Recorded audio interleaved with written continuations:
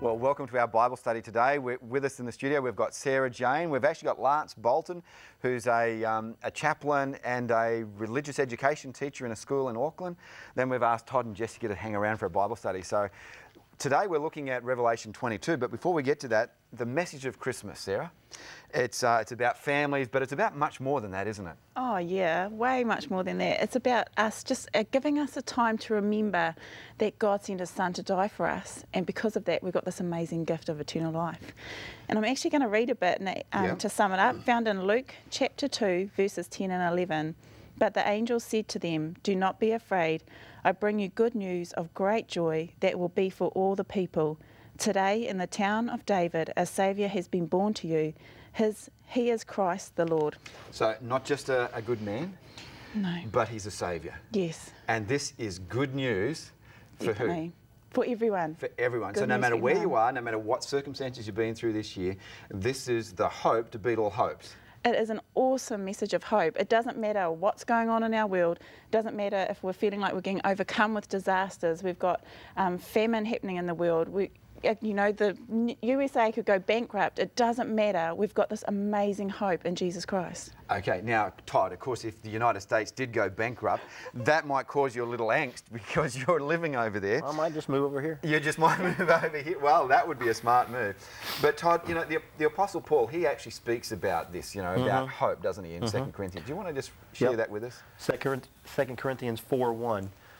Therefore, since through God's mercy we have this ministry, we do not lose heart. Do not lose heart. Now, I love that because people can so easily lose heart. They can actually just get discouraged and give up, and in losing heart, they lose hope and so much more. But what is this ministry is actually, you know, talking about here? This ministry, we're talking about spreading the good news, the amazing news that we have of Jesus' birth, His death, and coming back to take us home. So it's spreading this good news, this hope that we have, and telling as many people as we can. That people need the Lord. People need the Lord. Because He's a Saviour and He's the one who's here for us. So we're not going to lose heart. We're not going to give up with any of that. That's a real marvellous message, isn't it? It can push my buttons and really get me going. And in fact, you know, Jessica, if we just think about this wonderful picture of hope, Revelation 22 just really talks about that. Can you just look that up for us? Revelation 22, verses 1 to 4. And it's just it's a pretty cool message that we just want to pick up on here. Yeah, Revelation 22, 1 through 4. And he showed me a pure river of water of life, clear as crystal, proceeding from the throne of God and of the Lamb. In the middle of its street, and on either side of the river, was the tree of life, which bore 12 fruits, each tree yielding its fruit every month. The leaves of the tree were for the healing of the nations. And there shall be no more curse, but the throne of God and of the Lamb shall be in it, and His servants shall serve Him. They shall see His face, and His name shall be on their foreheads. Wow. Now, Lance, that's a pretty amazing verse, don't you think? There's a little phrase that sort of stands out there, and that is that they shall see His face. And, you know, people all over the world, you know, Christians believe that, you know, no one can see God's face, and yet here is this little snippet right at the end of the Bible that says that we should be able to see His face. What do you think of that? I think, again, that's a message of hope. So much of our experience here, there are no answers. God has not, in His wisdom, deemed for every step to have the answers we want. And part of it is this intangible God that we can't see or touch or hear. And right there, He promises, you'll see my face. And if you're face to face with God, that's a time for answers. That's a time for everything coming to a point where we can go, and it all makes sense. So there's no fear in that?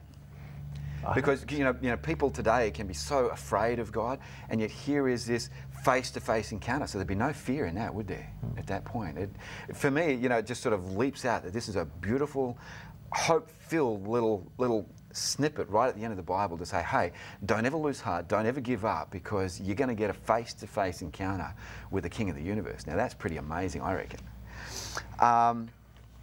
Just as we think about about this closing chapter, you know, one of the things that sort of comes through again and again through this is Jesus says, repeats this little phrase. What's the phrase he's repeating, Sarah? He's saying he's coming soon. He 3 times he says right at the end of the Bible that he's coming soon. There's an urgency about it, an urgency for us to take that hope of our Saviour and to share it with as many people as we can. Okay, and that's fantastic. Now, final question for all of you, just to think about. What are you looking forward to most about heaven, about the hope, about meeting with God?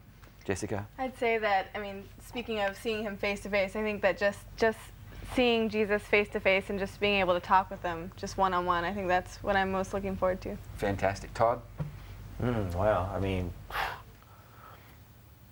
so many things we can do. I suppose we'll continue doing what he started when Jesus came. He helped people. I feel like we're still going to help the universe. It's going to be probably like that. Okay. All right, Lance, what are you looking forward to? I'm school chaplain of 2 schools, and my students, I always say to them, I can guarantee you, if you accept and go with Jesus your entire life, make him a part of your life, you'll never regret it. And I want a little bit of I told you so. Catch up with all my students in Streets heaven. of gold. Catch up with them and Fruits just go, and, they'll yeah. come up and go, Pastor Lance, you were so right. And I'll just go, I told you so. And we can, yeah. That would be sweet. A little bit of, you know, yeah, all right, I'm hearing you. Sarah Jane? Well, apart from the awesome feed that we're going to have when we get up there, which I'm really looking forward to. Yep. I'm also looking forward to getting up and singing some gospel with the angels, you know, just before God, right in front of God. Oh, that reminds me, I'm looking forward to being able to play the trumpet like really well. You know, get those super high notes, just be able to, jam around with James Morrison or whoever else is up there blasting trumpets. Yeah, that's going to be pretty cool.